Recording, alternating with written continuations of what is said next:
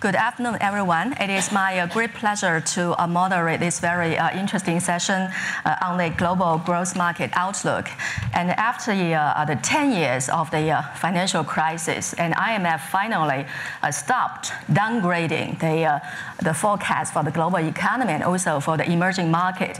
And so broadly, the prospect for the emerging market and global growth market seems to be very positive. But still, the situation in the different countries remain diverse quite a lot, and also the facing the daunting uncertainty down the road. So will they see a global growth market sustain their momentum in 2017 and beyond will be the core question we're going to answer in the session. So we have a great panel today, and before we start the discussion and debate, we're going to watch a very short video. Our colleague will help.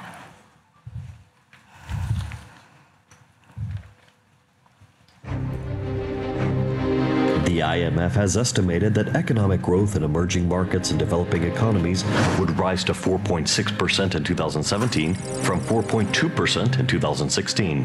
However, the capital outflow floodgates from emerging markets has opened widely. According to IIF, in 2016, the net non-resident capital inflow into emerging markets hit a new low since 2008 of $28 billion, a 90% decline from the average level between 2010 and 2014. In 2017, will the global economy continue to recover while embracing unprecedented uncertainty? Where will black swans be gathering? Where are the dark horses in global growth markets? Coming up next, Eatsai Media Group joins guests of the World Economic Forum to discuss global growth markets outlook. You are watching CBN Forum. Great, welcome back. So we have a great panel today, and to my left, Pravin Gordhan, the Minister of the Finance of South Africa, and next to him, Miss Afsaneh Beschloss. She is the founder and chief executive officer of the Rock Creek Group of United States. And next to her, Professor Mingkang. He is the distinguished research fellow in the Institute of the Global Economics of Finance, and also he's a former president of the CBRC in China. So he's a real expert on China and emerging market.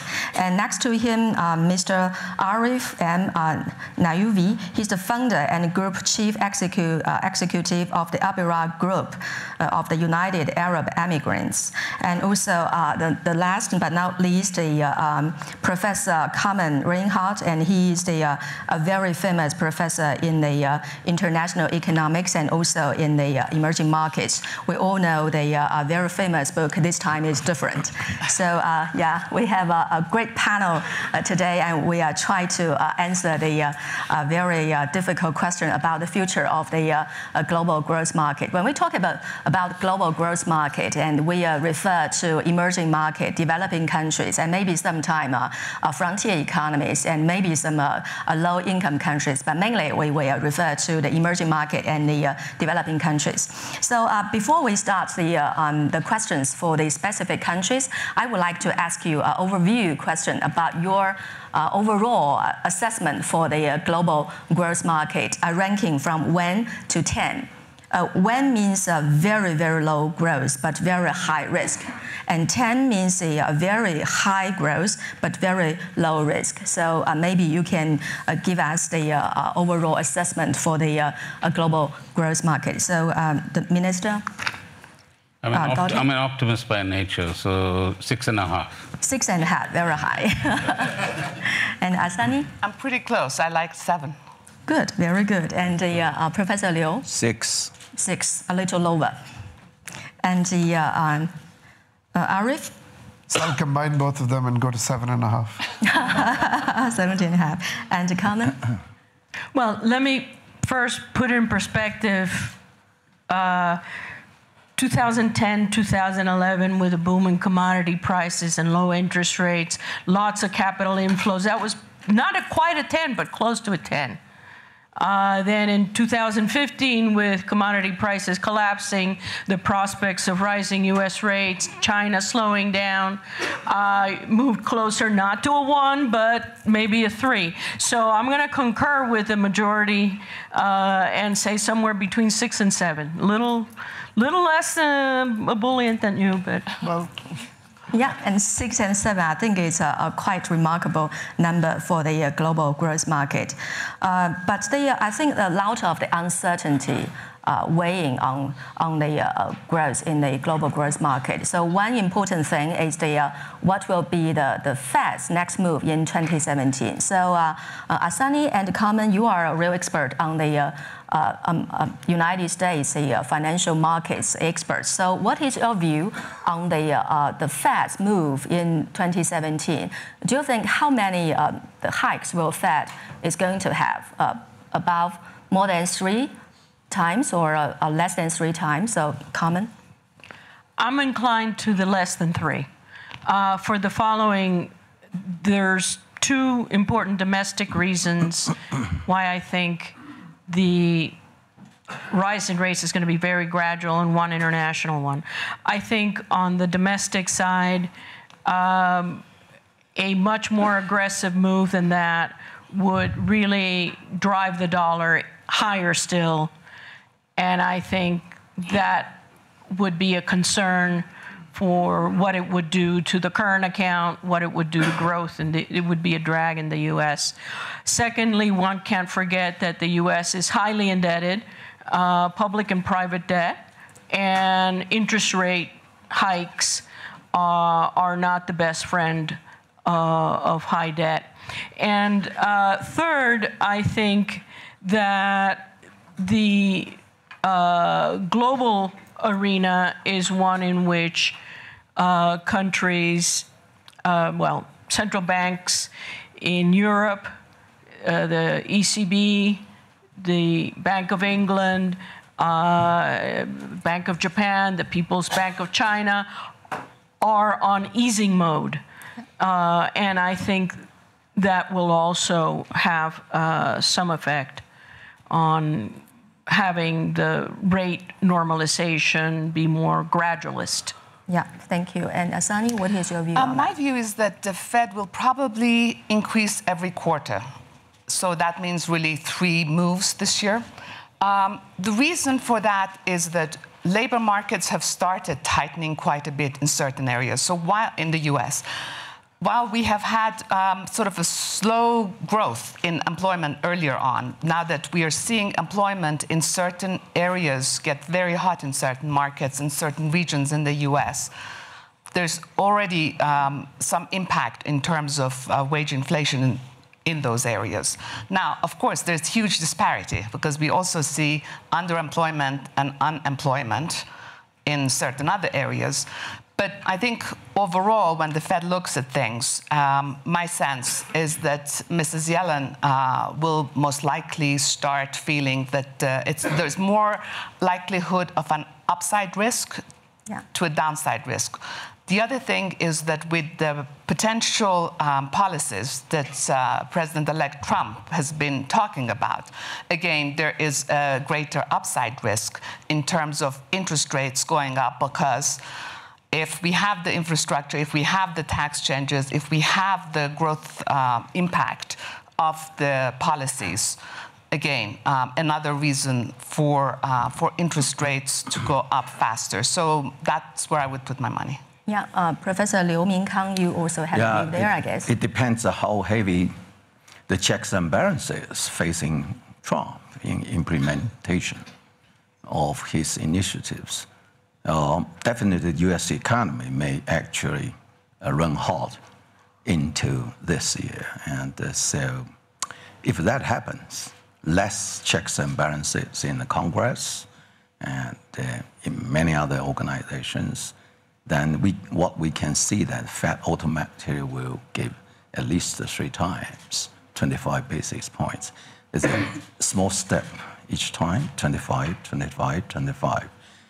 But if we face a lot of checks and balances saying that the current existing debt level is very high, And if you want to have the deficit like $6 trillion in 10 years, that means $6 billion every year, then it could be ridiculous. So if he faces more checks and balances in fiscal policy, implementing deficits and the infrastructure and so on and so forth, I think twice this year will be witnessed. But anyway, the Fed 2 or 3 times 25 basis points rate hike will not going to change the dynamics. The US economy will definitely be reaching 2% plus growth this year. Yeah. I think that is associated with the monetary policy back to the normalization in the United States. Another a very big issue is the dollar. Actually, the dollar has appreciated in the real effective terms since last August. It's 6%. And since the financial crisis, actually, the dollar has appreciated about 40%. And the Professor Reinhart, Carmen told us that the history taught us that every time when the dollar started appreciating journey, there's going to be some crisis in other places, like in Latin America and in Asia. So will this time different? How will the emerging market and global growth market be affected, impacted by the rising dollar? Carmen? I think there is a lot of variation depending on whether you have a lot of dollar debt or not. And so one of the challenges in many emerging markets has been that corporates have taken on, in recent years, while taking advantage of the low interest rate environment, taken on much more dollar debt than we had seen up through the global financial crises and some years afterwards. So for those countries, a strong dollar is not good news. For countries that are tied to the dollar, say some of the oil-producing countries where the desire is also to diversify the economy, being tied to an appreciating dollar is not conducive. So the net effect of the dollar strength, I would not say it's uniform across the board. Many Asian countries that do not have a lot of dollar debt would benefit from having a more competitive currency, so the trade channel is stronger. But it does, as I said, place those countries that have, current account deficits, that have lots of dollar debt at particular risk. Yeah, and Afsaneh? I was just going to add, I completely agree with Professor Reinhart. I think the only thing that I would add is that there is sort of the short-term impact and the longer-term impact, because I think we're at early stages in terms of the interest rate hikes, and we could be in a situation where interest rates could get out of hand and go up a lot more beyond 2017. And in that case, I think the impact on emerging markets could be a lot more. In the short run, I think even the countries that have amassed a lot of dollar debt, if you remember a little while back, they had to deal with this. And I think for some of them, again, they have built reserves. They've slightly improved their macro policies so that they would be better placed in the course of 2017. But I'm much more concerned beyond 2017. Yeah. Minister Gordhan, what is your view on that? I think the South Africa a little bit safe. A little bit safe, but I think I hope so. The U.S. is very big, and they say whenever it sneezes, the rest of us catch a cold. But on the one hand, there's, if you like, the technical way of looking at things, which we have here heard.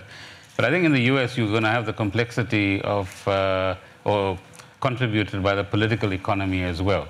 You have a Congress and an executive that has possibly a particular philosophical outlook, let's put it politely, and a Fed that might have a slightly different philosophical outlook as well.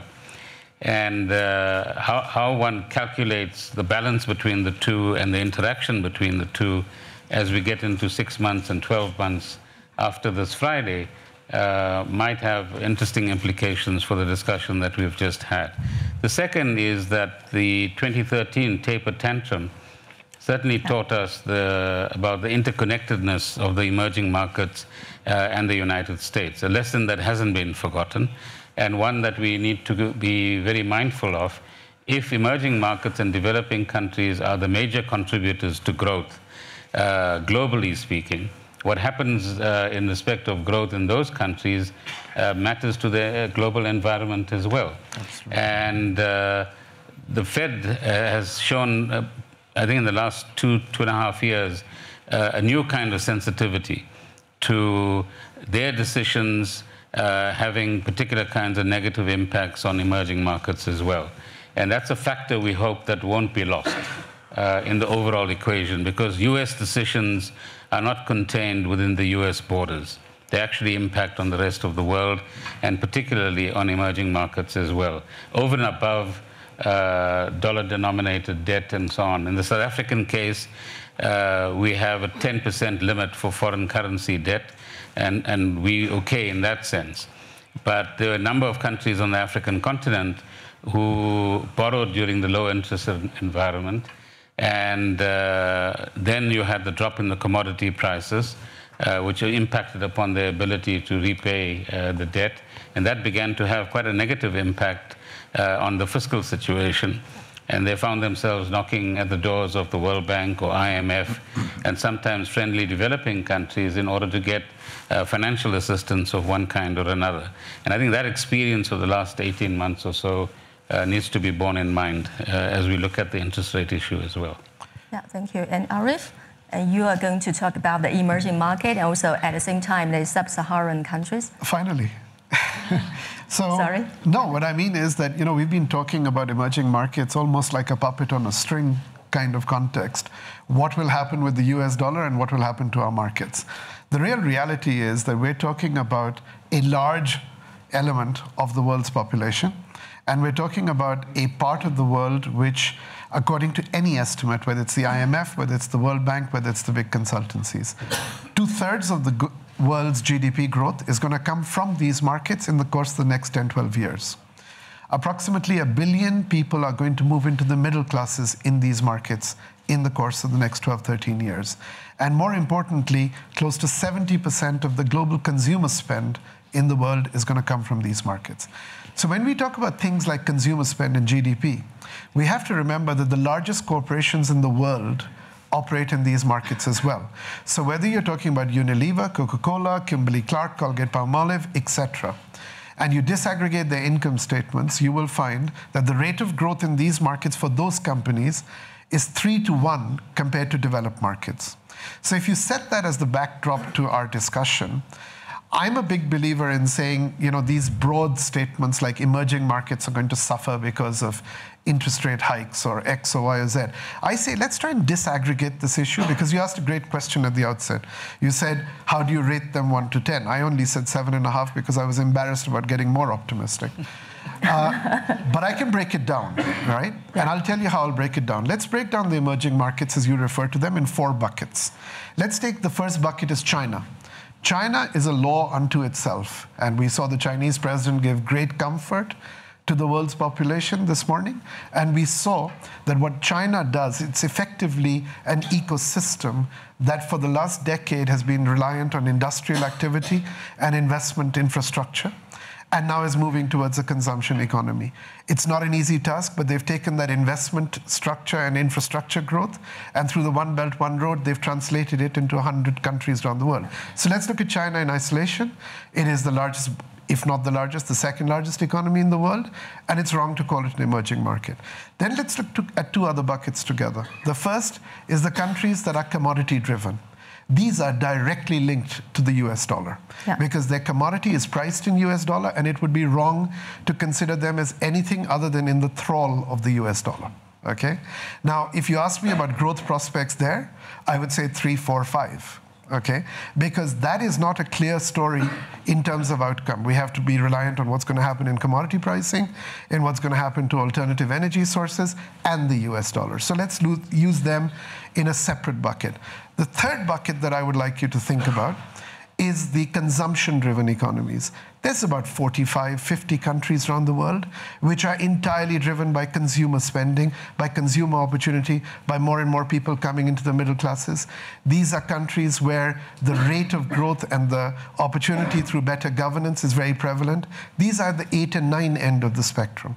So I don't think it's right to look at it as one enormous bucket. And then my fourth category that I really feel it's important for this audience to think about and focus on is cities.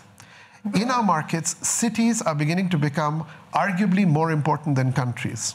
And cities are reaching out to other cities in other countries as a means of cross-collaboration.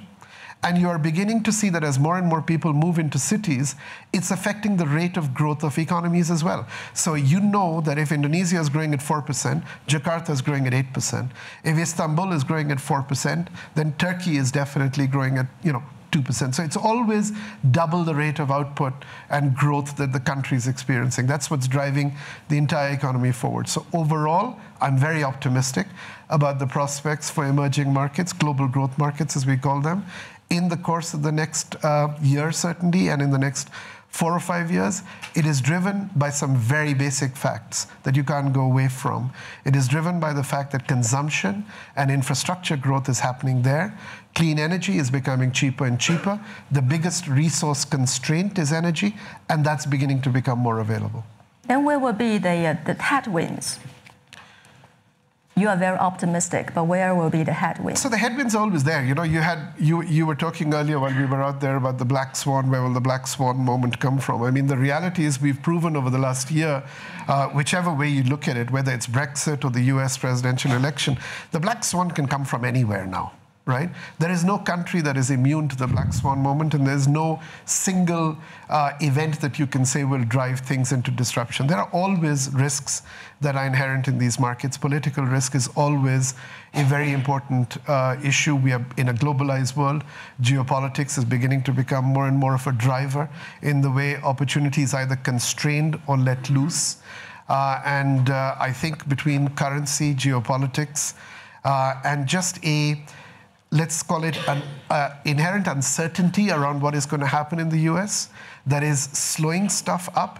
But the flip side of that, since you called me an optimist, the flip side of that is very definitely a very clear understanding that if the US imposes trade barriers, if the US goes towards protectionism, it is going to lead to a rise in South-South trade. Okay, you will see opportunities for Brazilian, South African, Indian, Chinese companies to start trading within our markets. You're going to see a greater opportunity coming up. And you can't break away from the fact that 1 million Indian kids are turning 18 every month. They're not going to sit back and say, okay, let's wait for Mr. Trump to decide what happens. They're going to want jobs. They're going to want consumption. They're going to want a better way of life. And they have to be provided that. Yeah. Carmen? Optimism notwithstanding, the combination of a perspective of rising rates, slowing or significantly slower growth in China than what we had in the previous decade, commodity prices that have recovered somewhat, but not quite there, and the very real possibility that protectionism is on the rise, I would give me room for pause and to say that 2007 is a year of uncertainty. Yeah. I think that unquestionably, I share your optimism that over the medium term, one looks at demographics and the sheer potential for rates of return. Emerging markets, I think, offer the pension funds are in dire need, the pension funds in advanced economies are in dire needs of rates of return, which will come importantly from emerging markets. But I do view the 2017 period as one of considerable risks. Even if the mean expectation is reasonably solid, I think there's a very big possible dispersion around that mean. Yeah, Minister Dalton? I agree with Arif's optimism. But in addition to what the professor is saying, isn't this whiff about forcing us all to rethink models of growth? So we can have the numbers that we're talking about, but the inclusivity cloud is actually hanging over all of us. Yes. And so my view is that through 17, 18, the pressure from citizens in different countries for inclusivity, for visible benefits to themselves and change in their lives, to a detectable reduction in inequality in each of our countries, let alone across the globe, amongst the other factors that are playing themselves out, acts as an umbrella under which all of us will be performing our different roles. And we would be wise, if we are to take a 3 to 5 year view, to start investing a lot more energy in what an inclusive growth model will start looking like. And how, certainly in the developing countries, I mean, South Africa, you still have a 25, 26% unemployment, a large number of young people who are out of jobs. That applies to the rest of the African continent as well. Our education and training systems need improvement, although they've done remarkably well for a young democracy like ours. But that story is a storyline that spreads across most emerging and developing countries as well. But it also, as we've seen through Brexit and the American elections, but the soon-to-come European elections as well, that citizens are getting a bit fed up. By the way, with whatever form they experience marginalization as, both economic and social. And leadership, whether you're in business, NGOs, or in government or academia, is about being 2 steps ahead. Black swans or not. And especially in our markets, right? Yes.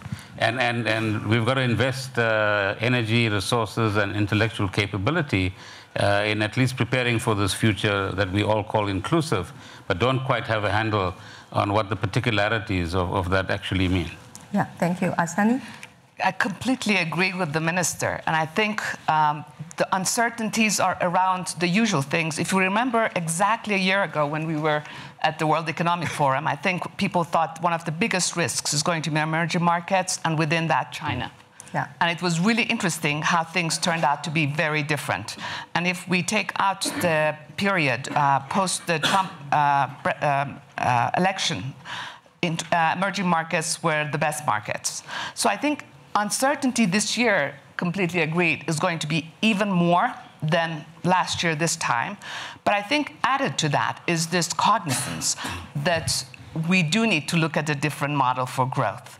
And that while the growth over the last 20 years in growth economies has allowed billions of people to get out of poverty and join in with the rest of the population in the world, that same movement has also created biggest dispersion within populations. So now within populations that can compare themselves to each other, you have a bigger amount of disparity, which is what a lot of the studies have been showing.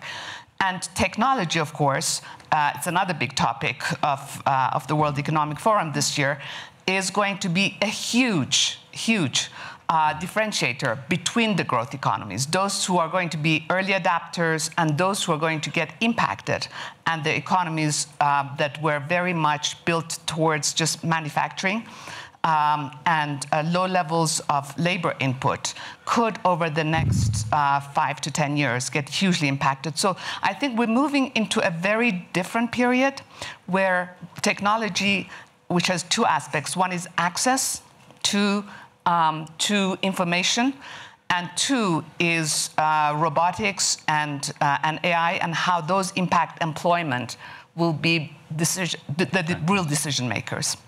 Yeah.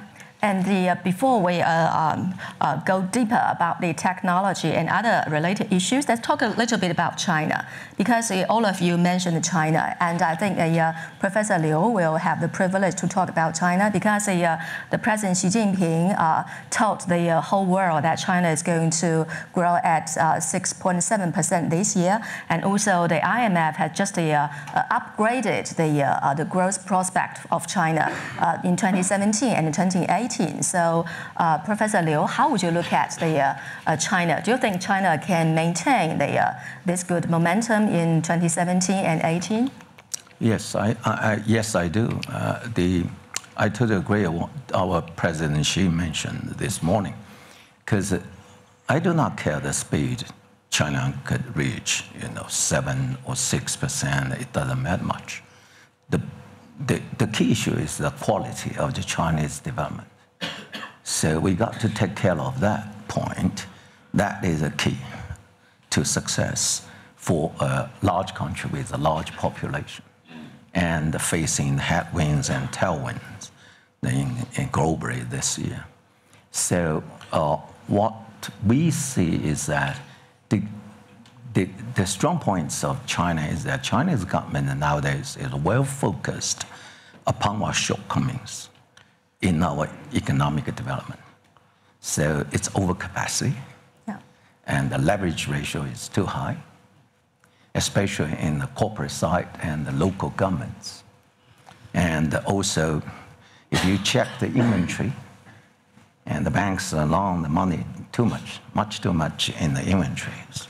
The stocking is over there, and there's no demand. So that is the way. So with the government have detailed planning to destocking, deleveraging, I think and the reduce of the overcapacity. So I think the quality will be improved in China this year and next year. And also China is very careful, is very carefully pushing its monetary policy plus fiscal policies. And they fully understood the tools in the toolkit. Yes, we do have some, but it can only buy time. Buy time for what? Buy time for real and deep, solid structural reform. So that is something, it's a very difficult issue and the mission ahead, but we have to do that. It's a must, like SOE reform, like how we can build up the rule of law to protect the property rights, especially intellectual property rights from the private sectors and foreign investment companies, and to protect their interests, and how we can enhance our transparency, better our communication skills, to deliver the messages, and let ourselves more acceptable by the whole world. So all these things, we need time. So we use the monetary policy and fiscal policy only by time. This is not the goal. Any country, if we rely upon fiscal policy and monetary policy to cure your disease or sicknesses, no way. So the key is the structural reform. So coming back to the point, I'm not so optimistic talking about the strengthening US dollars, the negative impact upon the newly emerging markets. Two caveats I got to add on. Every asset in today's world, just like 10 years ago, they're heavily interconnected and interacting with each other. Yes. Still they are, okay? And the people working in the market with heavy regulations coming from Basel and from everywhere, yes, we can see conspicuous improvement in terms of fundamentals. But bigger people working in that areas always have very short memories, okay? And the rating agencies are always far away behind the curve. So if the US dollar is strengthened like this way. How far it can go? It can go very far. In my eyes, if the checks and balances domestically facing Trump is less, then what happened?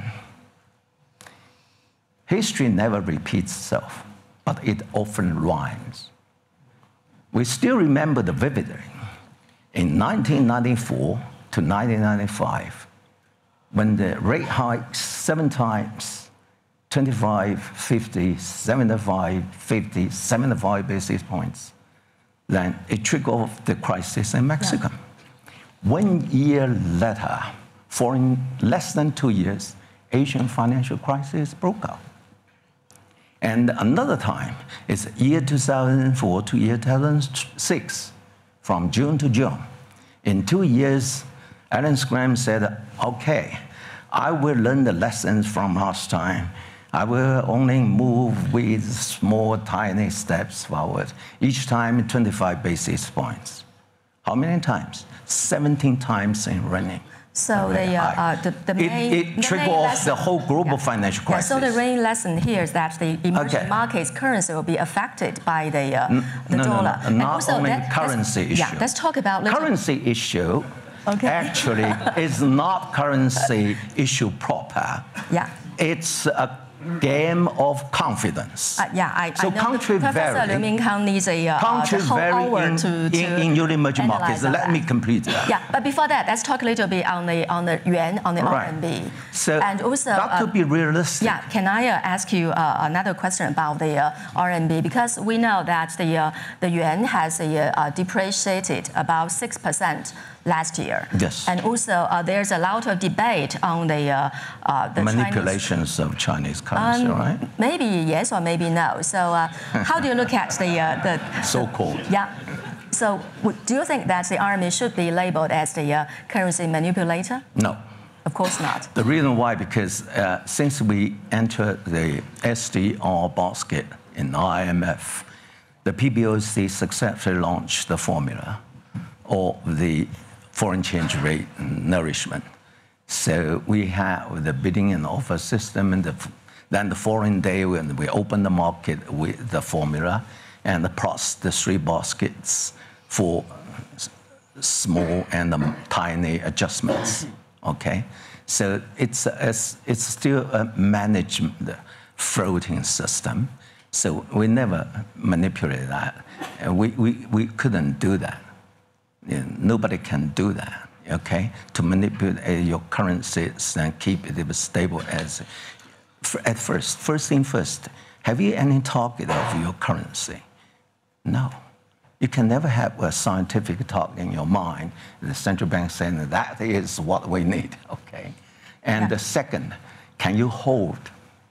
That means you got to have the big cushion. Yeah. So the foreign exchange reserve, we lost almost $900 billion US. Within 30 months. It's very difficult to maintain the stability of the yuan. So, Carmen, you have... So I don't think it's a manipulation of the currency in China. It's a fixed exchange rate or a semi-fixed. So, unfortunately, I think the term manipulation has been used loosely. What China had, if you look at historical precedent, there's many. It had a fixed exchange rate for an extended period of time. Now it's moved to a semi-fixed. But what concerns me about the Chinese exchange rate right now is not so much currency manipulation, it's about the inconsistency of monetary policy. You have a classical, you need or you want expansive monetary policy to stimulate the economy, for the corporates to have credit, but you need tighter policy to avoid the depreciation that is too rapid. No. We have only 3 missions. The first so that tension, that tension between having a central bank that acts as lender of last resort and helps in the provision of credit and maintaining a semi-fixed exchange rate, that usually, historically at least, has ended with letting the exchange rate go and letting the domestic objective of credit provision and helping the banks win the day. So that leads me to the conclusion that I think substantial depreciation in the renminbi may very well still underway, irrespective of who is president in the United States, because the pace at which China has been losing reserves is something that cannot be sterilized. You cannot continue to act as this last conversation has proved my hypothesis that China should be looked at in isolation from emerging markets. So, Sunny, do you agree? We have no motives, and it's not necessary for us to use depreciated currency to boost our exports. Of course, Chinese exports, the key issue is the quality of our exports and the competitive advantages. So that is something we stick to. And second, you can never tell the central banks everywhere. You got to kill three birds with one stone, okay? So we keep the autonomy of our monetary policy at first. And second, we got to stabilize the economy as usual. And then you got to think about, if possible, you open your capital account and let your currency internationalized. So we will, to certain degrees, to enhance capital controls and to slow down a little bit about internationalization of renminbi. Yeah, but to maintain the first goal and second goal. Yeah, Afsaneh? I was going to say that sort of is a really big issue because, first of all, the issue of Chinese currency has been on the agenda of the U.S. Treasury, since Secretary Rubin and then Larry Summers, and so it's not a new subject of dialogue between the two countries. I remember going to China multiple times and talking to the leadership, and I think the issue of currency and how it's viewed has been very much on everyone's minds. But I think I agree with really everything that has been said, because China really does have multiple objectives. So, for example, the fact that the Chinese currency is not part of the SDR has had some impact. The fact that maybe China may want or may not want Chinese renminbi to become a reserve currency over the long time will have some impact on this. The fact that, as Professor Reinhart mentioned, the fact that there have been these huge outflows of renminbi and of Chinese people who are investing in abroad, but also taking their assets abroad, and the fact that the central bank has had to intervene so many times and use up its reserves has had a major impact on that huge size of the reserves. And last but not least, we've talked about the uncertainties, particularly this year. Exports from China will be impacted by so many different factors, and imports into China will be impacted by so many factors. Frankly, the euro has depreciated by a lot over the last few years, almost 25% of its value. The British pound has depreciated. So it's not Chinese currency versus US dollar, but it's really across all these other countries and other growth economies that we should look at. And I think while Chinese leadership may have certain views of what they would like the renminbi to do, they may not have all the control elements to control it. And so it will be an interesting thing to watch. Yeah, so the minister, you know a lot about China, so what is your suggestion for China to deal with the currency issue? Because according to the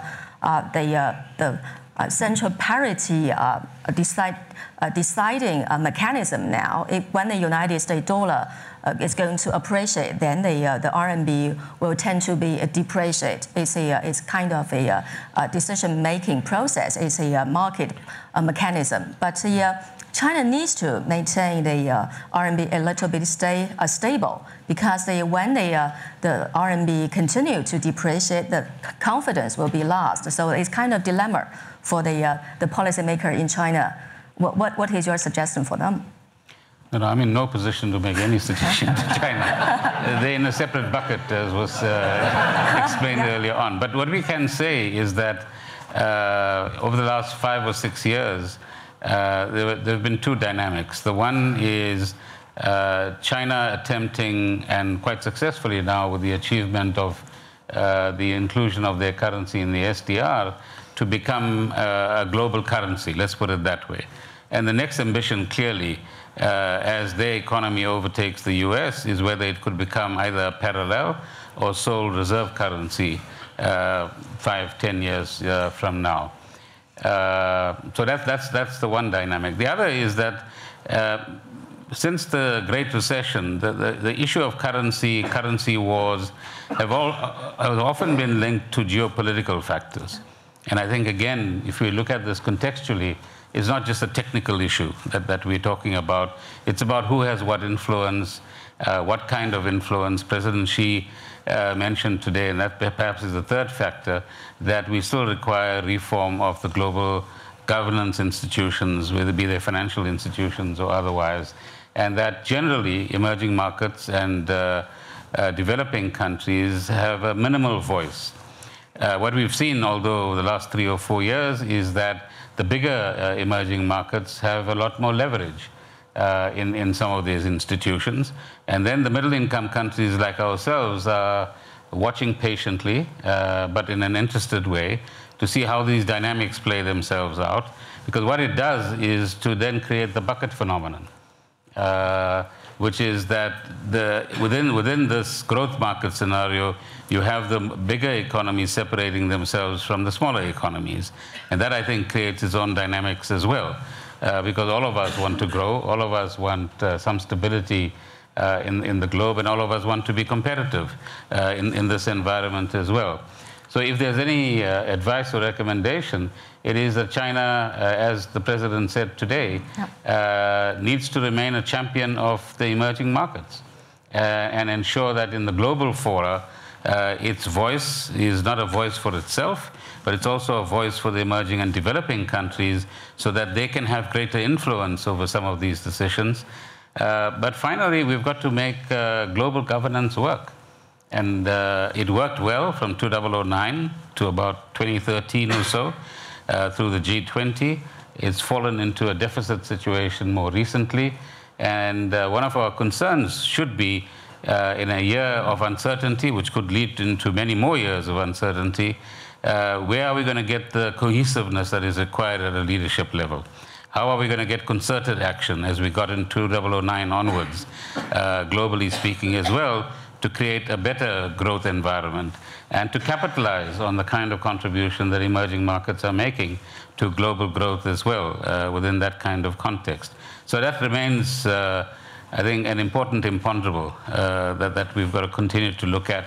And the prospects are gloomy if one looks at the environment today, because geopolitics has become an important factor, far more important today than even 3 years ago in some of these fora, and therefore much more difficult to get coherent and united action from amongst the diversity of countries that are represented in many of these fora as well. Yeah, I think it's now time for us to open the floor to receive questions from our audience. Please identify who you are, and if you have any questions, please go ahead.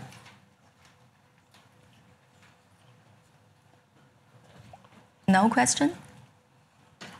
Or comments? Yeah, so we'll go back to our panel discussion. Yeah, please.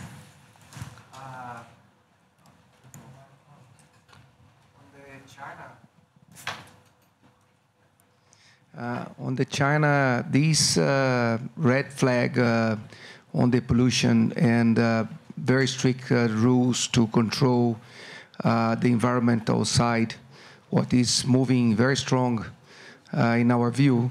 How do you see that can impact the growth of China, or what you expect to become in the next months or years? That's a good question, yes. And China noticed this is a serious issue. So we hand in hand with the US and many other countries, we signed the Paris Agreement. So we will be firmly abide by the agreement, and we set our goals and to fight against the pollutions, not only in the air, but in the water and in the earth and many others. So this overall planning to reduce the emissions. And starting from this year, China will wage a new mechanism that's a carbon exchange system, and use the market mechanism to use the cap system. And then people can trade, and you got to pay something for extra emissions. And I think in the near future, every province and every state in this large country will have their specific goals to reduce the pollution and industries. And we have achieved a lot of things. And the first thing is that, first of its kind in China history, we have specific goals. That means we got to reduce 1 billion tons of coal mining capacity. And also we got to reduce 200 million tons steel every year. That's the capacity. Then we longer the list, and including the glass making, shipbuilding, and chemical industries and the power industries as well. So that will be, the list will be longer and longer in the future. So we have set up the goals, and fortunately, the sense of the rebalance of our economy is stronger, and more and more people will have, have their benchmark much higher. And so that philosophy and the yardsticks will be applied in the projects we are going to take along the Belt and Road as well. Yeah, thank you, Afsaneh. I was going to add, as you well know, China is spending over 100 billion a year over the next few years. So that's the largest investment. India, by comparison, is trying to also increase, and that's only like in the tens of billions versus the 100 billion that China is talking about. And I think, just like with technology, clean energy will be a differentiator among the growth economies. So that gives both an impetus to growth, a differentiator, and really a way that China will also employ. I think the employment impact in China will be about 13 million people a year. So this will be very huge. And I think the other interesting thing in the context of what we discussed also is there has been a lot of discussion in the US about increasing coal production and putting coal workers back to work. The question is, who's going to buy that coal? Because as we heard, China will not be buying that new additional coal. And in the US, there's a lot of emissions controls, and probably that coal will not get sold there. So question mark. Yeah. Thank you. I think the gentleman there has a question. It seems to me that Mr. Trump has one objective that is not talked about here, which is to fight extremism in the world. And by fighting extremism, there is going to be a backlash among those extremists, and that could manifest itself in terrorist activities. How much of that represents a headwind for the global economy? So, Arif? So, I think what the minister referred to earlier about geopolitics playing a much bigger role today than it ever has done before is really at the heart of the question that you're asking, because terrorism and all its manifestations are a function of a small group of extremely disgruntled and marginalized people expressing their will on the rest of us. So is it going to go away anytime soon? I think that until we start looking at more collaborative systems, it's not going to go away. And so this is a reality that's come to stay. And in the last 30 years, we went from a bipolar world in which we had Russia and the US into a unipolar world, into a multipolar world. And now we're in a world where non-state actors are beginning to operate and define a large element of how the global agenda is either hindered, hijacked, or enabled to grow. It's not going to go away anytime soon. I think we need to take a fresh look It's not my expertise, or I don't think it's anybody here's expertise to talk about security issues, but I think that it is going to impact growth, certainly in some markets. But it goes back to my original hypothesis that you can't look at all of these markets as one umbrella. You have to break it down, you have to bifurcate, and unfortunately, there are large areas within the Middle East which are impossible to invest in or focus on delivering development into whilst they remain subject to either terrorist activity or non-state actor action. But there are other parts of the world, which is why we came here. We came here to talk about global growth markets, and we came here to talk about the opportunity that is inherent in those markets. And we talked about the optimism, and then we talked a lot about a single state, which is China. But you know, Afsaneh touched upon, and the minister touched upon, a very important point, which is technology and the enabling role of technology. And I think that, you know, I know that you asked a specific question, and I'm now going into a different area. But I do feel it's important for this audience to hear and understand that the biggest beneficiaries of technological change that is happening in Silicon Valley and elsewhere in the world are actually these emerging markets, because they don't have the baggage of multiple systems and generations of technology before. They're starting from a clean slate. Africa's gone from 1G to 4G. And what that means is, if you stop for a second and think, 80% of the average household's income is spent either in education, healthcare, food, and housing. 80%. Today's technology and today's technological disruption could well bring that number down to 50%, 40%. Imagine the enormous amount of household consumption that is going to be released, and income is going to be allowed to spend on so many other activities. Lifestyles and attitudes will change. So optimist number one, and without any hesitation, with the disruption caused by terrorist action, with the nonsense caused by manipulation of either currencies or interest rate hikes, with all the negativity you can throw at it, the reality is profound, which is the consumer is king, and the consumer will drive opportunity in these markets in a fairly unrestricted basis over the course of the next decade.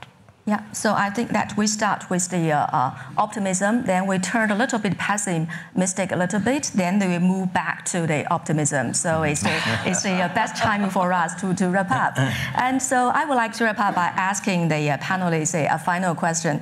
Where is the opportunities, in your view, in the global growth market, and how could policymakers seize these opportunities? So Professor Reinhart? I'm going to talk about a risk. Opportunities.